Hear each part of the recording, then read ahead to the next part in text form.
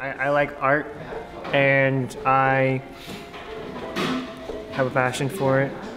What I did was set the background in green, at least the lower parts, where you can see the back ends and some white still.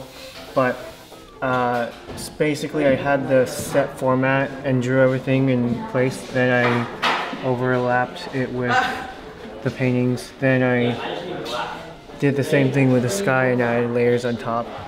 I wanted to give a old fantasy feeling to it, so I added this Buddha, or this monk. The town I'm doing right now, which is going to take a long process because I want it to be focused and detailed and put a lot of time and effort into it so it looks good. It's fun. You gotta do a lot more things with the materials you get. I have had a lot more free will to do what I want with what I've learned.